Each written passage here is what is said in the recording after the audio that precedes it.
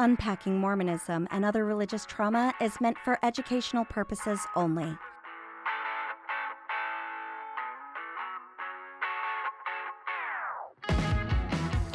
Hello and welcome, friends, to an episode of Unpacking Mormonism. I am so excited to be here. My name is Alex. I am the producer of the show, and I am so proud and so honored to introduce the person here with us, Sarah Westbrook. Yes.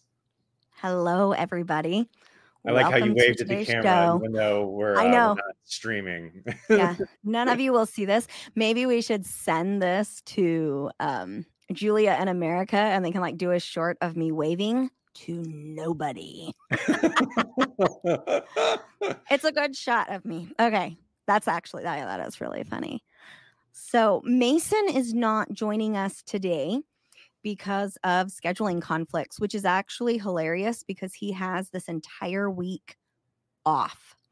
But that is just the way our life is sometimes when you have as many children as we do, and doctor's appointments, and when your cell phones crash, and all kinds of fun things. So he's not with us today, but I'm really excited about today's show because, Alex, you actually posed some questions to me. I think it was a couple weeks ago, wasn't it?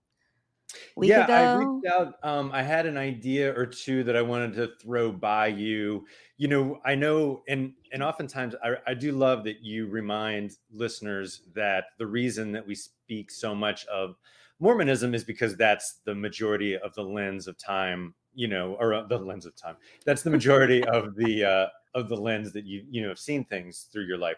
But, Right. you know, for agnostic, atheist, and people who just run the gamut of their beliefs, there's sometimes, I think, a confusion of like what their centerpiece is, correct? Like, you know, Yeah. How do I see the world? And you can see the world through your parents' eyes or through the experiences you saw your parents have. But then that just sort of led me to the idea of like, well, you know, there's some larger questions of like what the purpose of religion is. And I don't think we're going to necessarily break any new ground with my questions. But Oh, man. I know, right? I mean, they weren't like I wasn't like, hey, I think I just came up with something new, Sarah.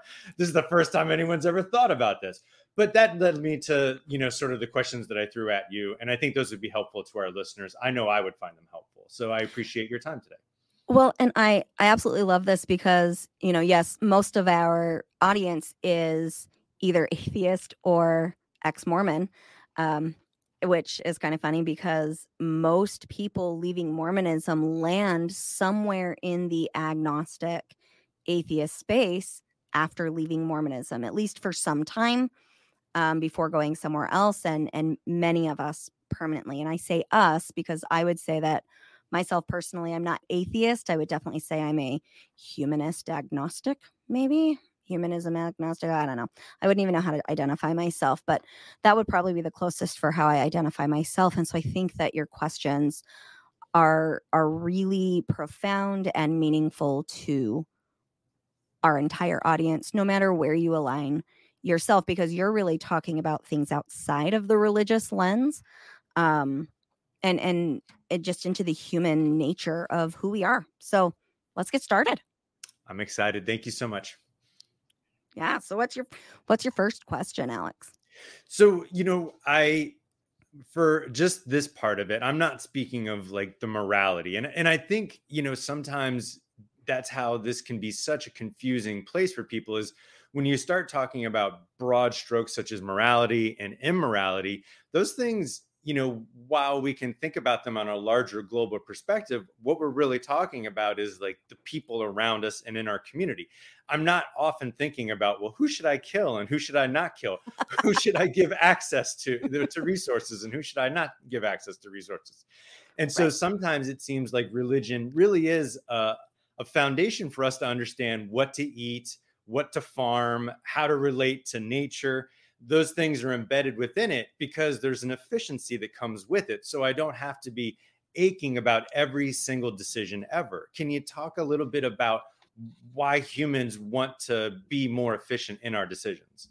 Well, I'm going to actually go backwards just a little bit. So, you know, you talk about morality as defined by an outside source.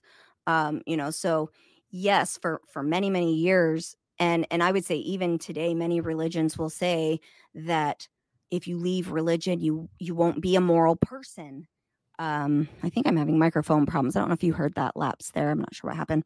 Um, Morality. If you leave religion, you you're going to have morality problems, and that's just not founded in science. Like, we're not seeing that substantiated as we look at those across all religious functions, and including agnostics or atheists. And when it comes to Maslow's hierarchy of needs, we actually define morality as how the individual person hopes to live their life. And so, some people's morality is going to, I think that most humans automatically don't want to bring harm to other humans. Now, there are always going to be exceptions to the norm. We see that in people who have sociopathy, or a lack of empathy. We're gonna see some variations there, but for the most part, humans don't want to cause harm to other humans unless they feel threatened in some way. So when we're not feeling threatened, our morality is not to cause harm for most humans. But when we talk about some of the more intricate pieces of morality, things like maybe honesty, or what does virtue mean to you, or what does courage mean to you, or what does theft mean to you, what does, I don't know, pick more morals, more standards.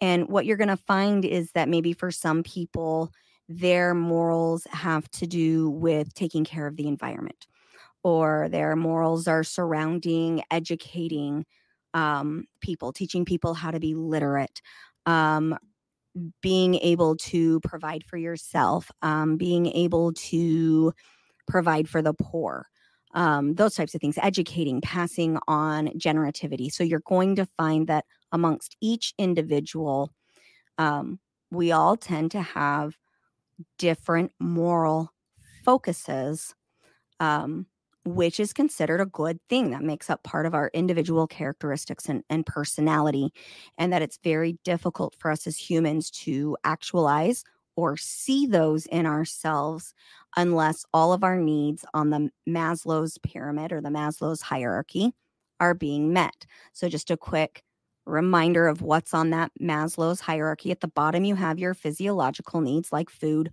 water, um, sleep, making sure that your body is healthy.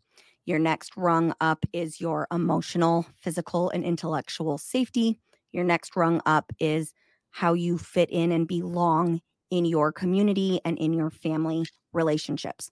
So, as long as you have all of those pieces in those bottom rungs intact in psychologically, physically, spiritually, intellectually healthy ways, then chances are most humans are not going to want to cause harm to other people, and that they are going to be able to identify, recognize, and behave in ways that honor what is most important to them in a way that brings goodness and positivity into the world. That might sound like a pipe dream for a lot of people. I hear a lot of people and see a lot of people say that the world is corrupt. And I would say that the world is wounded for sure. Because when we see fear, when we see anger, when we see trauma, so when there's starvation and deep poverty, when people are worried about where they're going to get their next meal, when we see broken communities, and when we start causing harm to other humans, that has a ripple effect, and it messes with our Maslow's hierarchy of needs, and hurt people hurt people. Um, so Let me, maybe can I ask a follow-up just real quick in there? yeah. So in terms, because when we're speaking of morality, giving people access to resource, and I obviously, removing someone's life, or ending someone's life as it pertains to this discussion is a moral decision, right? Mhm. And to some level, or at all levels, giving people access to resources can also be viewed as a moral decision, because that is deciding Mm-hmm. whether or not they can live or die. So you can see, regionally, if you didn't understand that there were more resources, it could behoove a group of people to say, like, yo, those group of people over there, don't give them the resources, because there's only so much and we need enough for us, right? Right. Um, is that a moral decision at that level, or is that just a discussion of resources? I think that we have this false idea that there's not enough resources to go around. Absolutely. I 100% agree with that Yeah. now. But was there a time, when religions were being created, that, it made sense for people to say, well, that group of people isn't us, that group of people. And Yeah. that's a sad leftover, Yeah. you can see still perpetuating through things, right? Yeah, absolutely. Because it's normal for humans to congregate in tribes. So, an excellent book that describes this is Sapiens. Um, I cannot remember the name of the author, Alex. If you want to look that up while we're talking, so you can Sure. bring that up. It's a brilliant book, and it talks about how humans congregate in groups that are like minded, that feel safe. So we've got these cute little, I say cute, I don't know how cute we were, but these communities, and that once those communities grow into a size, I want to say it's like over 100 people, suddenly we start kicking people that are kind of the outliers out, because it starts to feel like they are threatening us in some way. And then when the two tribes come together, and there's this fear that there's not going to be enough. So if we're looking at our hunter gatherer days, where, we didn't have the same ability to access the resources. Um, People would fight over territory. Like, we are not as far removed as our mammalian ancestors. And I'm not talking about bonobos. I'm talking about wild tigers and, birds of prey. We are not as far removed from our animal selves as we like to think we are. We are all subject to our biology. And so when we feel threatened, our brain, our amygdala, is going to respond in a way to keep us alive, to protect our young, to protect our small tribe. So, like for Mason and I, our primary tribe is Mason, me, Eric, Brigg, Hayden, Katie, Landon, Abby, Tyler.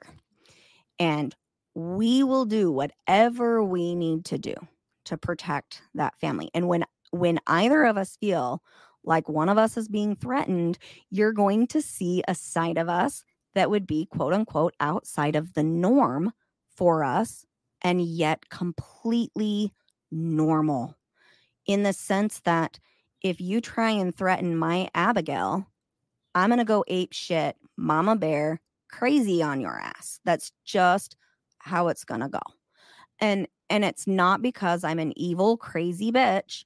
It's because my job as her mom, from a biological standpoint, is to make sure she makes it to adulthood. And there's a part of your brain that, in the moment when it senses true danger, turns off the thinking part of you, right? The Yep. part that would hold back in a moment to decide, like, hey, is this a dangerous situation or not? It just Right. instantly goes to it, right? Right. It's Now, just gone. And now, that's, oversimplified. That's the amygdala and frontal cortex that we've talked about multiple times. Now, that is, if you're talking to a neuroscientist, they're going to say, okay, yeah, Sarah is oversimplifying that. Yes, I am. And I know that. But if we got into all of the nitty gritty of what parts of the brain are doing what, we would lose the underlying point of, when my survival brain alerts to danger, that is the amygdala of my brain, my frontal cortex, which is my logical, rational, creative problem solving, reasonable brain, goes off, and I respond in a fight, flight, freeze, fawn response. and this is why, and when I recommend this podcast, to make it about our little show for a second. This is one of the reasons that I recommend the show is, unpacking, if you will, the trauma so you understand why you're having those responses is so vitally important, because you miss out on a lot of the very exciting things in life if you're constantly operating from a place of fear, flight, fawn, and not understanding why. I mean, at a minimum, understanding why, and then hopefully eventually stopping those reactions, Right. and that's just, it's so powerful. I just wish people would focus so much on that, because so much of our story, because of how we're wired, is rooted in trauma. It just is an unfortunate thing. But if you Well, have an extraordinary amount of joy in your life, you do start to dilute that trauma too. yeah, well, and we have to recognize trauma and biology. Because my ape shit crazy protective mama bear isn't a bad thing, and that's not from a trauma response. Right. That's biological. Right. That has saved my children's lives on more than one occasion. It's incredible to me. I remember, goodness, I think it was Hayden. He had been 2 or 3, stepped down onto the curb and in front of a moving car, and without even thinking about it, I stepped in front of him, pushed him out of the way, and then moved my body out of the way of the car. Split seconds. I mean, it was like slow motion for me. I'm not some huge hero. It wasn't like I was thinking that I was, put on a superhero cape. It was an automatic response to get my young out of the way. And I remember, because Mason wasn't there, it was a friend of mine, and she was like, "Oh my goodness, you're so brave to have used your own body to shield Hayden's." And I'm like, that was not brave. That was visceral. It was an automatic response. There was no part of my brain that was like, I'm going to shield my son with my own body. Because if I had thought about it, I guarantee my survival brain would have been like, don't step in front of that damn car. Like my frontal cortex would not have thought about that. My frontal Yeah, cortex would exactly. have been like, grab him by the wrist and yank. Or how do I feel about this person today? I don't know.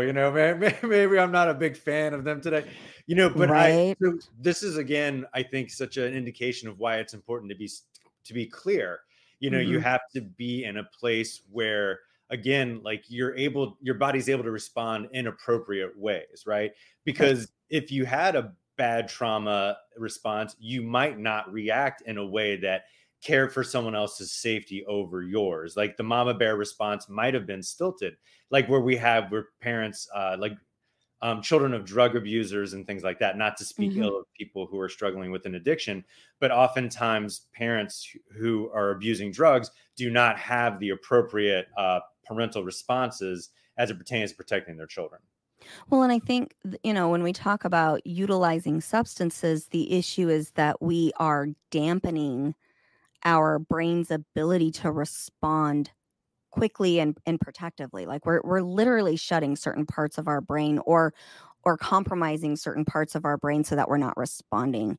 And I would say that children who are actively exposed to parents under the influence of drugs or alcohol, one of the biggest risks is actually the emotional neglect that goes with that, because the parent isn't able to respond empathetically in the same way while under the influence. And so certain parts of their brain are not wiring together because the mirror neurons. So remember, I don't know when we talked about this. It's been a while, but if I'm holding a baby, and baby, looks at me and goes, and I go back, and then the baby smiles and I smile, and and I feel this like nice little warm rush of endearing love with baby. Though that's because we've got what we call mirror neurons, which is the brain's way of connecting with this child. And that warm rush is the drop of oxytocin, which is the love hormone or the bonding hormone. And that hormone is literally meant for me to keep my baby alive, even though that baby is screaming for 20 hours a day.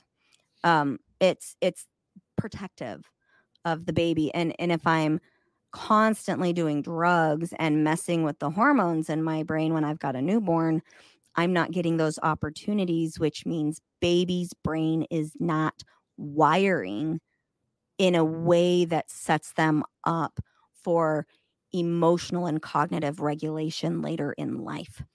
And so that's where we see a lot of trauma from neglect.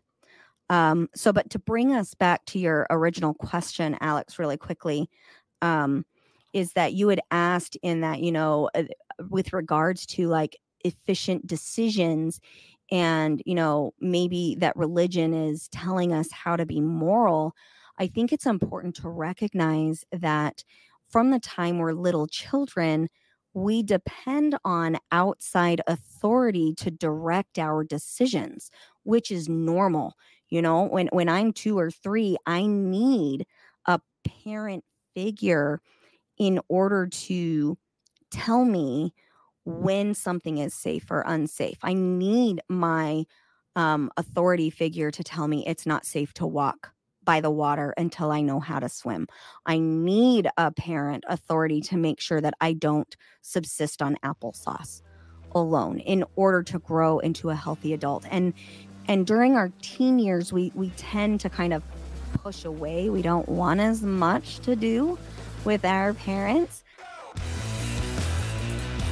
Let's take a quick break, and we'll be right back. The world's most exciting podcast, home of borders, language, culture. And here he is, New York Times best-selling author and National Radio Hall of Fame inductee, Michael Savage. I'm Michael Savage, host of the Savage Nation podcast, home of borders, language, and culture. Be here or be nowhere. The Savage Nation podcast. Catch the Michael Savage podcast on all podcast platforms every Tuesday and every Friday.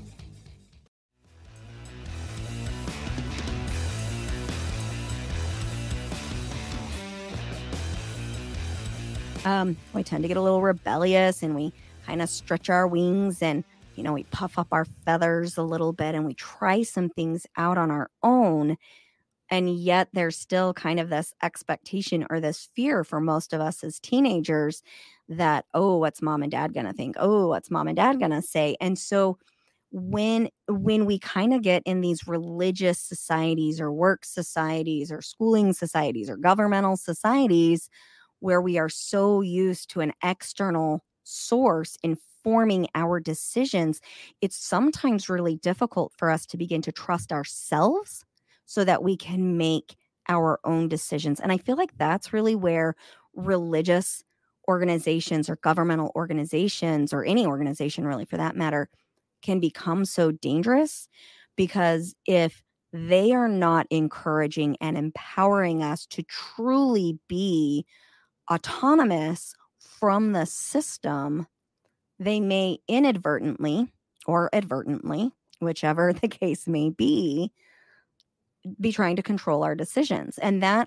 think that's where we as humans tend to become over dependent on the outside authority to tell us what is good, what is bad, what is right, what is wrong, what is moral, what is not moral, what the rules should be. I think that as we progress in today's society, because we don't deal with the same threats to our survival today that we did even 200 years ago. I mean, our lifespan is longer.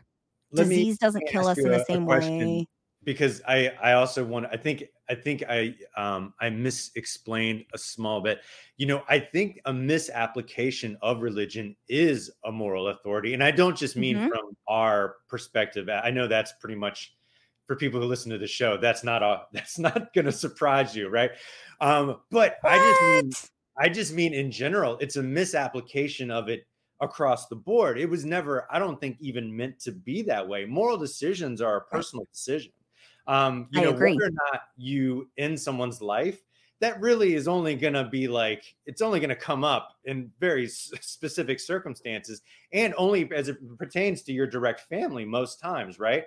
When you start thinking about it in broad strokes, like you were saying, like, hey, that those people 17,000 miles, that's a ridiculous amount of miles. Those people 500 miles away they are a moral issue.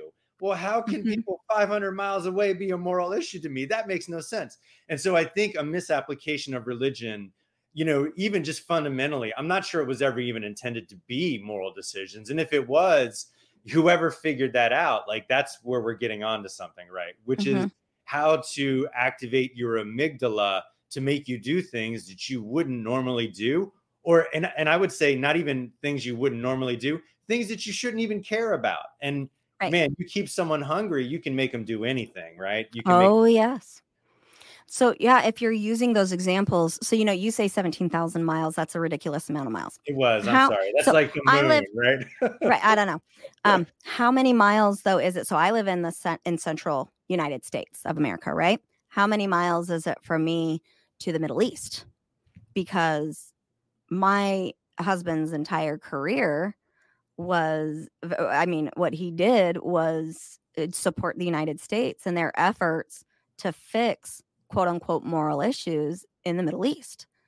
And so, 500 miles, sure, it depends on what time period we are in. And if you look at some world religions, especially when we start thinking of like Catholicism or Islam or Mormonism, these are world religions. Their impact is everywhere, and there is concern for world morality.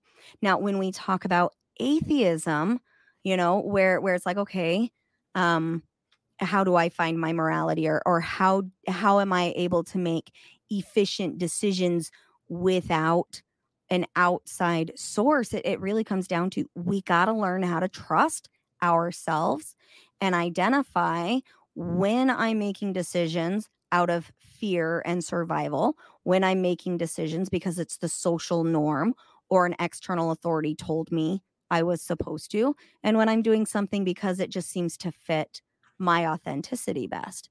I think about the Germans in World War II and how many of them, like killing and slaughtering Jews, was 100% against their personal morality. But we got them to do it. And how did we get them to do it? Or how did Hitler and his regime get them to do it? Well, there was a threat to their family. It's amazing what we as humans will do when we start to threaten the safety or physiological needs of another human. It can get really disgusting really quickly. Can you touch on, because we said for a moment that it's easy to manipulate people when they're hungry. Now, not everyone who went along with the Holocaust or has gone along with atrocities has been in a position of being hungry or activated from a sense of feeling they were in danger. Some were activated from a sense of apathy of like, I don't care about those people. And some were activated from a sense of, yeah, those people deserve it. And I don't mean like, I want them to not eat, more like I want those people to feel pain because reasons. Can you talk a little bit about that? So when we talk about Maslow's hierarchy of needs, you're kind of right now referring to things in what I'm going to call the second tier, or the safety tier. So safety tier is going to be your emotional, physical, intellectual safety. So your safety of resources, your safety of family, your safety of employment, those types of things. The other piece of this is brainwashing. So if from the time you were little, you were taught that the Jewish religion was a threat to you, and most of the people around you believed that they were threatening you in some way, your lived experiences aren't necessarily going to be strong enough, especially before your frontal cortex is fully formed, to help you change your opinion on that. So I just finished reading the book. Oh, goodness. All the Broken Places, I think. Let me look at this. It was a really good book. It's fiction. It is by the same author that wrote the book, The Boy in the Striped Pajamas. Let me see. I just got a new phone because everything got messed up. Let me see if I've got this on here. All the Broken Places is the book All the Broken Places by John Boyne. Fabulous. It is about the sister So Gretel from the fictional story of the boy in the striped pajamas. And I absolutely love the way that John is able to describe how good people got caught up in doing these horrible things. These are good people doing things they never would have done, so one of the storylines, so Gretel is the child daughter of the commander of Auschwitz at the end of World War II. So they're gassing millions of Jews while she is there, and she feels horrifically guilty and responsible. But when she leaves Auschwitz, she's 12. So a reasonable adult is going to say a 12-year-old cannot hold responsibility for those events. And yet it traces, and based on real events, how they went to Paris, and she was shaved bald and had her scalp bleeding because the French blamed her. She should have done something to stop those atrocities. But she was 12. How can you expect a 12-year-old to speak out against her parents? I mean, as far as she was concerned, that was the norm. She was told that the people on the other side of the fence were basically like farm animals. They weren't really people, and it was basically a farm over there. And we do this same thing with different races as well. It's normal for humans. It's normal for animals to be suspicious and fearful of things that are new and different to them. And if we're living in a heightened state of alertness because our physiological, biological needs are not being met, or we're in a constant state of danger, our brain is not going to respond with curiosity because our amygdala is fired up. We're going to respond with fight, flight, freeze, fawn. That's just, this is, again, it's biology. And so when we look at issues like racism, one of the problems is you're different than me. I think I'm better than you. I have more power than you. Therefore, I can control you. Hey, look, because I can control you, I am more powerful than you. And then we create this nasty cycle that traumatizes us for generations upon generations upon generations. And so the misapplication of being able to categorize things efficiently, maybe it was appropriate at one time to categorize people efficiently by the color of their skin. It's not appropriate now, right? And so you're talking about... I'm going to actually pause you and say it depends on the environment, because in medicine, it's very appropriate to say what color your skin is because certain diseases are way more prevalent because of ethnicity. So it's very important for me to identify Abigail as Black on her medical records so that they know to test her for sickle cell anemia. What I guess I meant more from like an efficiency, like being able to say, like, is this person good or bad quickly is not appropriate based on someone's skin tone, eye color, like what their body looks like in general. And it may be, and this is like where you get into some like, which is fine because I love this world. You get into some hippy dippy stuff. It was never okay. It was never okay. But at some time, as we look at history, we're starting to understand that was done, not just because it was a moral thing, but because people just thought it was the right thing to do for reasons. Like we don't even know the reasons, right? Like someone was like, oh, those people are dark, get them on the boat and ship them to another country. It's cool. I think depending on how you look at it, no, I don't know if those people ever thought that was a moral decision. If they did, then we're talking true evil. That's true evil then, right? Correct. Okay. Well, and I'm gonna call that moral efficiency. So moral efficiency. Right. So, but I would say, put them on a boat and ship them. Well, I'm going to say some people were just pure evil and some people were responding in fear. But I would say go back even before that. If you've got people that are only traveling, I don't know, we'll say a couple 100 miles in their lifetime. And then all of a sudden, so the only thing you've ever seen are people who look like you, and you kind of have your territories, and then something in nature changes and you start to migrate. And then all of a sudden you're exposed to somebody who looks vastly different from you. I think of like South America when, the Europeans come across and they think the Europeans are Jesus because I'm going to assume they have really white, bright skin and they look rich and they came in a boat, and the South Americans are like, whoa, I've never seen anything like that. I mean, that's a shock to the system. And I mean, humans are going to human. And unfortunately, humans aren't always great. Then I have to ask you the question, because when we're talking about trauma, we're talking about people acting out in ways that they probably wouldn't act from a healthy mindset. So is that all that evil, like as we think of it, is that just someone causing harm because they themselves are in harm from trauma? Or does true evil exist in your mind? Like people, like evil with no cause? Oh, that's a really good question. I think Mason and I actually covered what my idea of evil was once on a Sunday school with Sarah and Mason.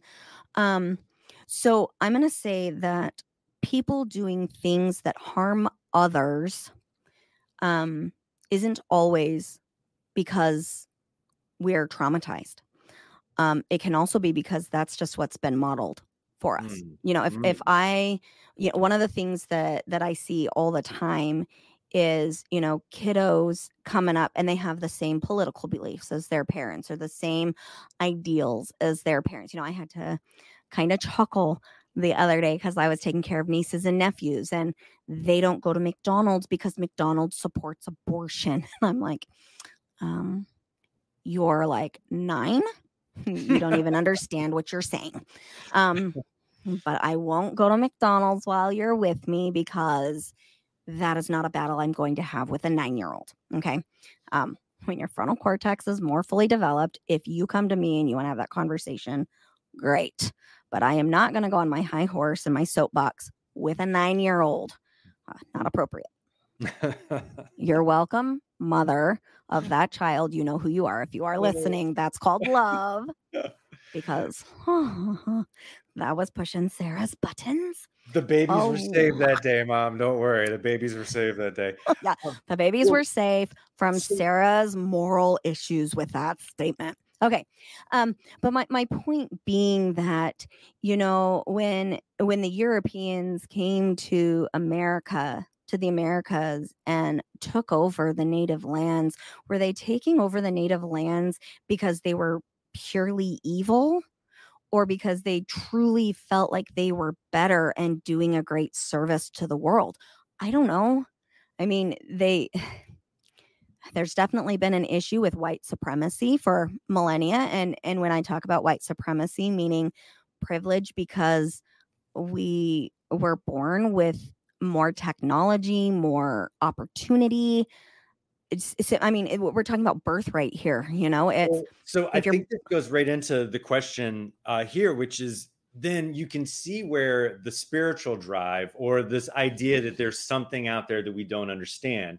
If you combine that with this idea that we are, just as our nature, designed to continue to move about the world and develop it as we see fit, you can see how like those things together create like a really bad package of like, well, I'm just going to do what I think what is right because I can do it. Right.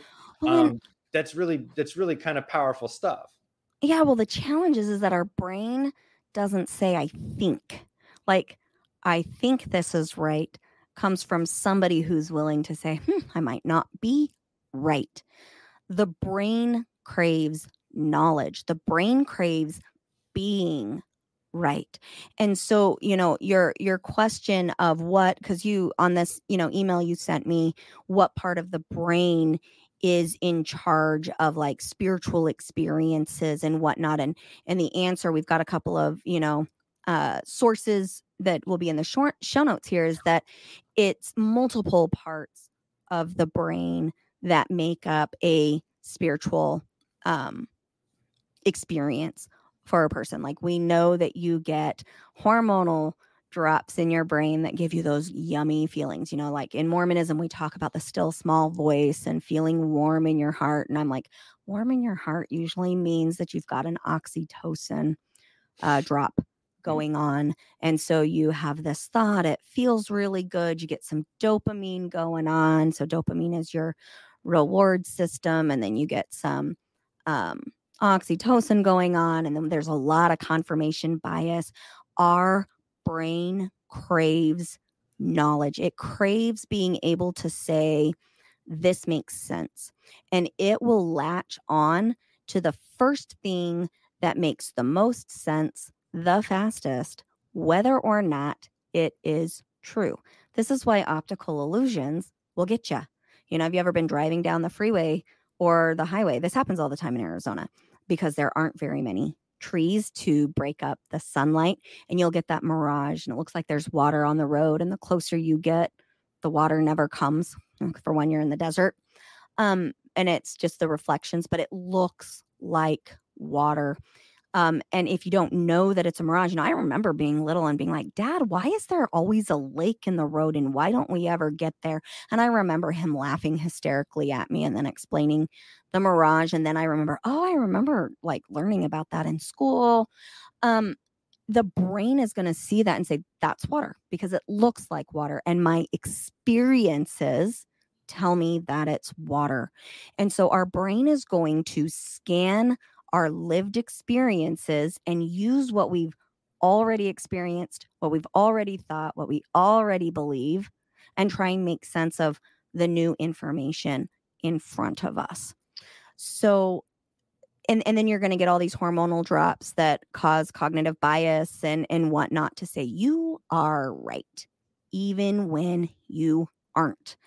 And so it takes a very mature person, usually somebody that has a fully formed frontal cortex. So that means somebody older, so females older than 20, males older than 23, to be able to really dig in and challenge that first impression of what we feel is right. So, for example, I had a client that I was actually seeing today who said, my father-in-law said this, and he said it because he was trying to point out A, B, and C. And my question to him was, what evidence do you have that his intention was A, B, and C? Oh, yeah. And he's like, and he goes, I don't, but I just know it. I was okay, well, gosh. Yeah. Why do you just know it? To make it about the show again and why this show is important. One of the things that this show has helped me do more than anything is to understand how my perspective is not someone else's perspective and vice versa. And even communicating around that exact point, which is to say like, hey, I'm the person who usually sees this, so I'm assuming that you mean this. I know that's probably not right. And you try not to be rude, but you're like, hey, you're the person who judges. You're judging this blank. And so to make it about this show again, that this show does help with that. And I hope people will take that away from that, which is the idea that you really have to try to understand the viewpoint of someone else and how when they are saying something, there might be a reason that you had no idea about that they're bringing that up. And you saying that I know that the reason that you're saying that is this, you not only are you going to be wrong, but you verbalizing it that way has made it even worse. And that it's just a tough place to come from.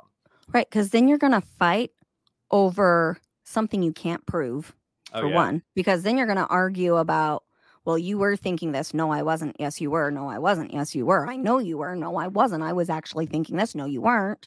And you're going to completely distract from the actual underlying issue. We call this mind reading, jumping to conclusions. And we got all kinds of words for it in cognitive behavioral therapy. We call them thought distortions. Like we can sum them all up in thought distortions there. But one of the reasons of your, question number 4, Alex, was the other piece was, where does this come from in the brain, or what is the purpose of this like religious or spiritual drive? And really magical thinking and this, I'm seeking the divine, I'm seeking this understanding, this religious understanding, or there's something out there that's mysterious or mythical. It's because we need stories, we need experiences, we need something to fill in the gaps that explains the unexplainable. And that's, I mean, we myth in human evolution and understanding, it is as old as time. Like we go look, and Mason and I a year ago right now, I think we left on October 10th, so like literally a year ago. So today's the 11th, I think, by the way, that we're recording this. So this will draw, oh no, it's the 10th. My computer says it's the 10th. A year ago today.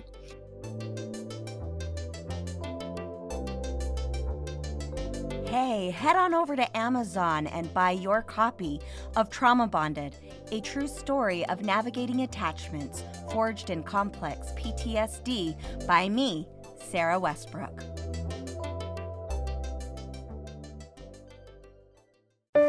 The mighty and resilient Merrimack River, carving through the communities of our great region.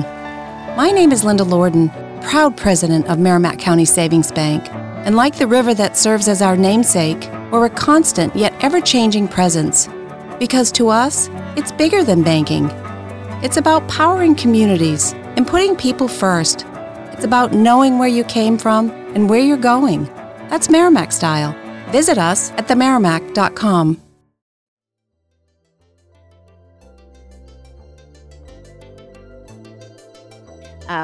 Recording day, Mason and I were flying to Italy. So by the time you hear this, we were on a cruise ship somewhere in either Italy, Turkey, or Greece, touring ancient Rome, and the Roman Empire. And oh my goodness, like the hieroglyphs, the art, it's all mythical, like the Greek gods, the Roman gods, the Egyptian gods, and the crossover of that. And we kind of chuckle at some of that. The amount of sex depicted in Roman god, Greek god, Egyptian god art is hysterically amazing. I had to laugh at a lot of it. A lot of the gay sex that is depicted in all of that art too. I just had to chuckle at a lot of it, because it would be something that would be completely taboo in today's religious societies, at least in the United States. But to see that and to be able to just kind of go, oh man, that definitely an old idea that has been completely debunked, but it demonstrates that for millennia, we have been seeking stories and myth and magic and gods and something bigger than us to connect the dots to explain the unexplainable. Now, I'm in no way saying there's no such thing as a God. I don't know if there is. I've never experienced it. I've never had a near-death experience. When you study near-death experiences, there definitely appears to be something.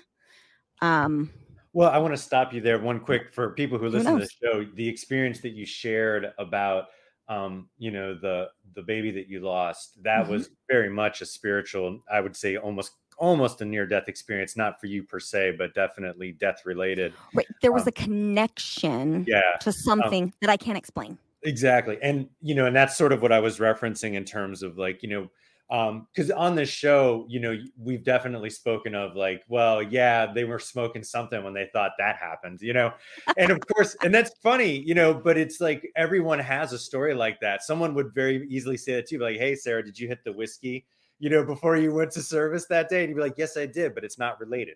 But no, I didn't, because I was a TBM at the time. Right. So no substances that day.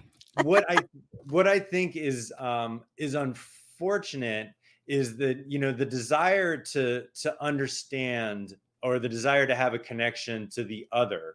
Like it isn't just like, is there a God or not? I think some people just refuse this notion that, well, there's also that part of, is everything connected and part of the same experience, right? You can't forget that part, because those things work together. Like you can't have one without the other. You just can't.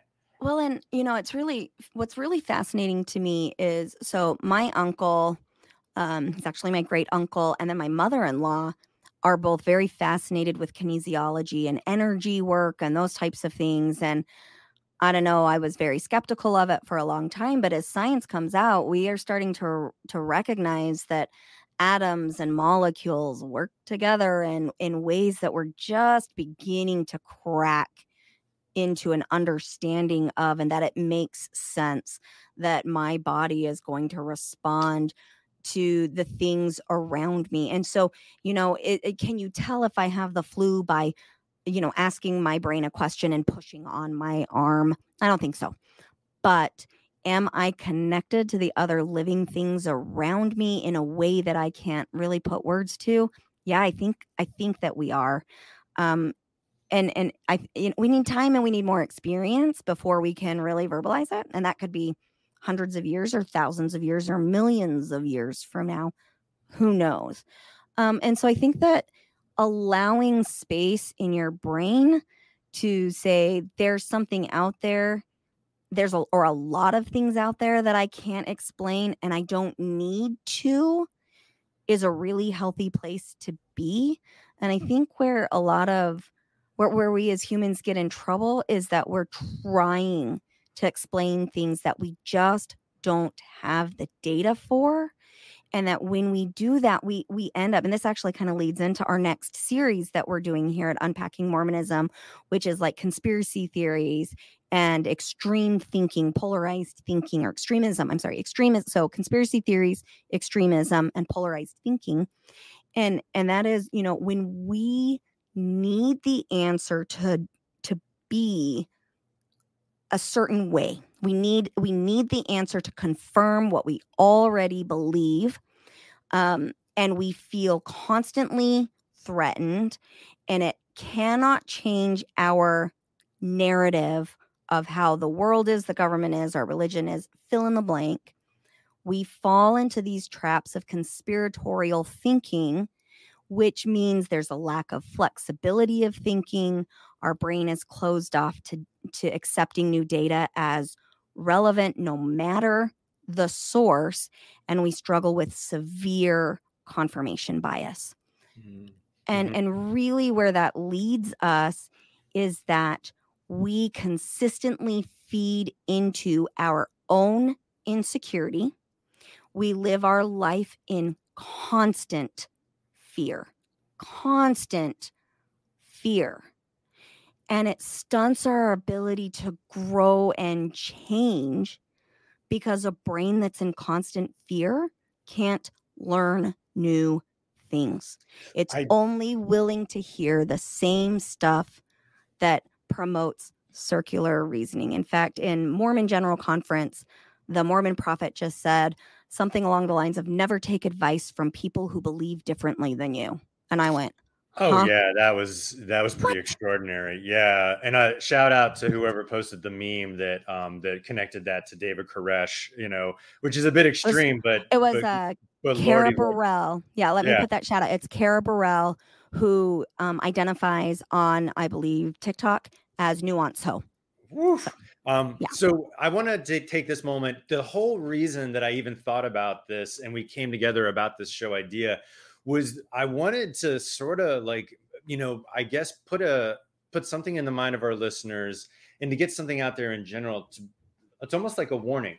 You don't have to be within a religious organization to be trapped in these sort of like cult-like behaviors. You can make a cult of your own personality. And I don't want to get down a huge rabbit hole about this, but this kind of really works hand in hand with digital addiction and social media, because those things really work to validate your best and worst behaviors. There is no bigger superstar on my phone than me. That's just 100% the case, right? And my favorite quote, and I don't remember the comedian, but I remember he said, he was talking about how Facebook was thinking about charging money for the service. And he was like, charge me $1,000 a month as long as I get that sweet, sweet attention. And it made me laugh so hard But that just works so well with that cult of personality. And so I'm not trying to shame any of our listeners. I'm certainly not trying to shame myself, but we really have to be mindful of making decisions in these veins of what we think is ourselves for exactly the reason you said, which is I'm trying to avoid having to think about what it would mean if I didn't agree with this, or if this did require more of myself, or if I wasn't the perfect blank. And then you marry that with the fact that the phone is also telling you constantly, guess what, Kat? You're not perfect. Guess what, kid? You are horrible and not quite there. You better get your teeth fixed. You better get that therapy. You better get an energy drink. And so I just want to marry those things together in this idea of like, you don't have to be in a cult to be caught in cult-like behaviors. Well, and I'm going to say that, my sound just changed because I moved my microphone. I'm going to say that I want to say all, but I don't like all-inclusive words. So almost all, but I can't think of one that doesn't fit. Cult leaders are narcissistic. And all humans, and this time I do mean, well, again, no, not all this time, almost all humans are going to have narcissistic tendencies. And narcissistic tendencies are not always toxic.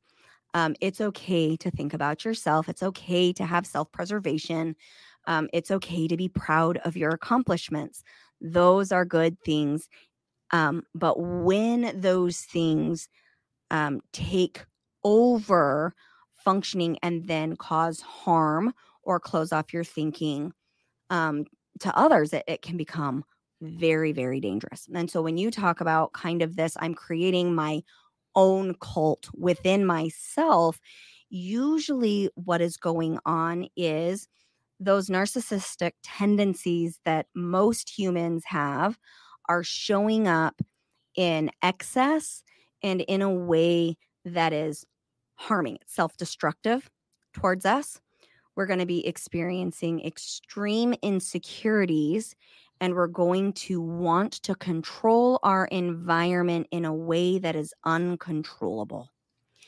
And the ways that we are seeking control of our environment is also self-destructive. And that's really, those are the things that we've really got to start looking out for. Alex, you asked me what is evil, and I think that I do believe that evil exists in the world. And my definition of evil is intentionally and knowingly causing harm to another human without cause. Like, I believe in self-defense. If it was, a choice between me protecting my son or my daughter from a perpetrator who is coming into my home and actively threatening us, I don't think I'd have a problem utilizing my gun. I'm grateful to live in the United States where I get to carry and have one in my home or multiples in my home. I'm very grateful for that. Chances of that happening in my home, very, very slim, but I am grateful to have that opportunity in my home. In that case, I know that would be traumatizing for me and my kids, but I don't see a moral issue with me protecting and taking somebody's life in that case. Whereas if I was just cold-blooded murder, just for the sake of it, I think that is pure evil, for sure. I think that extortion for personal gain is evil. I think that knowing better and not actively trying to do better, whether or not you're succeeding, but not putting in the effort, is problematic. I wouldn't say that was evil, but I would definitely say it's problematic and can definitely lead to evil.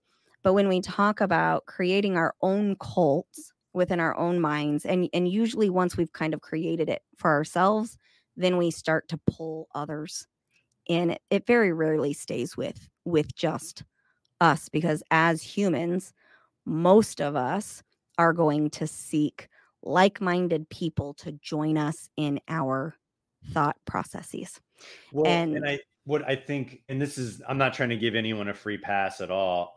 Sometimes cults, and I'm not speaking about small things, I'm speaking of large things. Sometimes cults around people can happen And the people in the center of it don't even realize that they are in the midst of something, because they are themselves surrounded by yes people.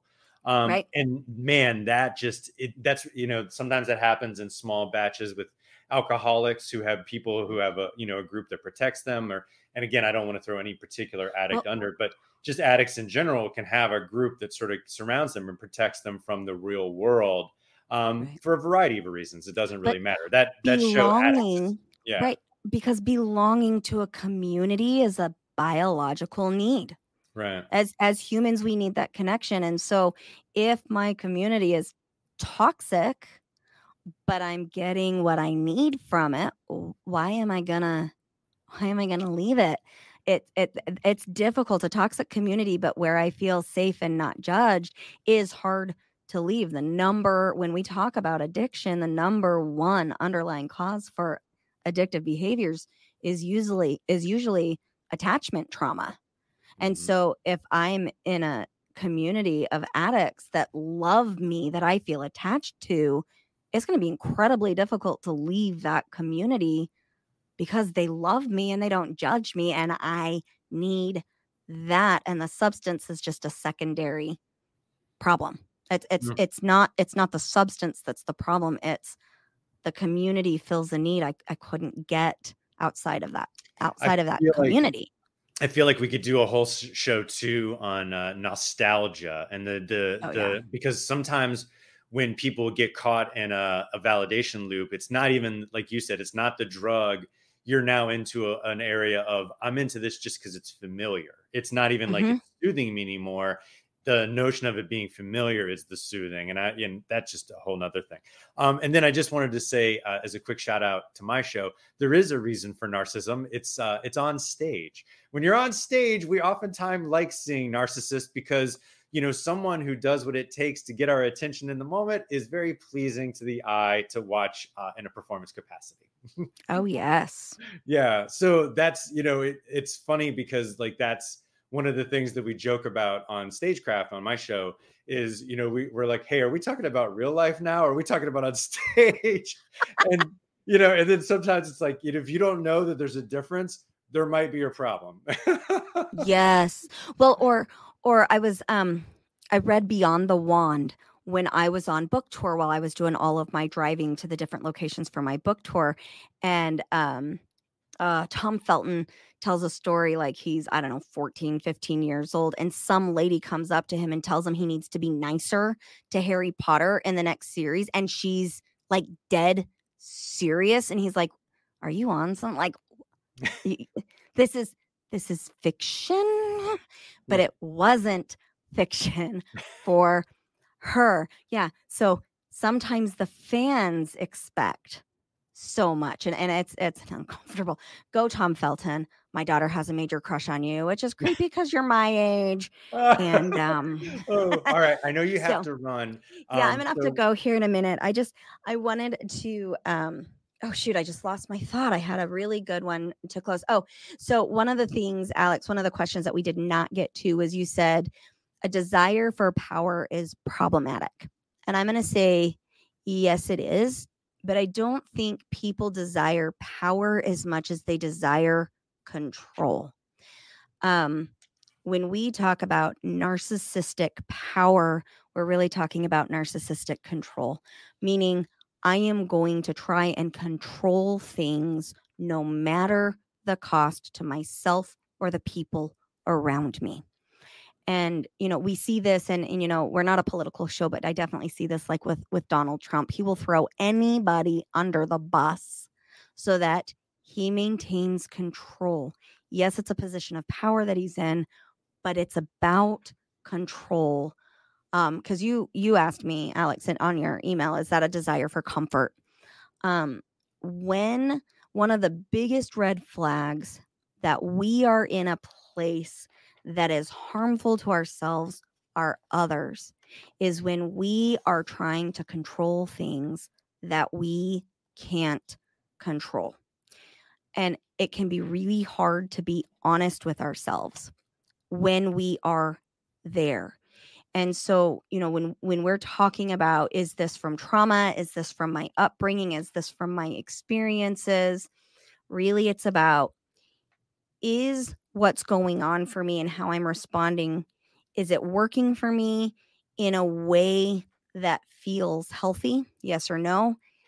Am I controlling things that I shouldn't be controlling? And if you can really be honest about your circle of control, and if you're stepping outside of that circle or staying inside of that circle, that is where you have a great deal of healthy power to make positive change in your life. So I just wanted to end with that thought. Beautiful. Thank you so much for your time, Sarah. You bet. Hey, Alex, before we go, plug in your show. Make sure that everybody knows where we can find you, and then I'll let you close out for today. Hey, everybody. If you want to check out more Alex Vidalis, you can go to Stagecraft. Just Google Stagecraft with Don and Alex, and you will find our show. It's on WERA.FM. Just Google Alex and Don Stagecraft, and we will come up. We have so many interviews with artists and musicians across the DMV and beyond. It's just a wonderful place to learn about how to share your artistic creation. And Sarah, I just wanted to wrap up, not to have the last word. You know, so important for people to keep themselves clear. Can you just remind people, just super simply, like, what are 3 things to keep your mind and your body at, 3 things that everyone can do, no matter, what physical or mental spot you're in? What can we do to keep ourselves clear and making good decisions? Absolutely. So number 1, take care of your physiological needs. That means sleep healthy, fill your body with healthy nutrients, so healthy, clean food, stay hydrated, and healthy movement. I cannot state enough how important it is to take care of your physiological being. Number 2, surround yourself with people who honor and love you unconditionally. And it's a huge bonus when they can do that in disagreement. In fact, I would highly recommend it. Some of the best friends you will ever have are the ones that have different opinions and viewpoints than you. The goal is to surround yourself with a community of people who love you and embrace you for you, not because you think or feel or believe the same. And number 3, when life gets hard, seek help. Doing things alone is not how humans were wired. We need help from people that you trust, preferably somebody with experience, but honestly, anybody you feel completely safe with that will honor your confidence and that you can honor their confidence. You're gonna be doing better. So those are my 3 things for today.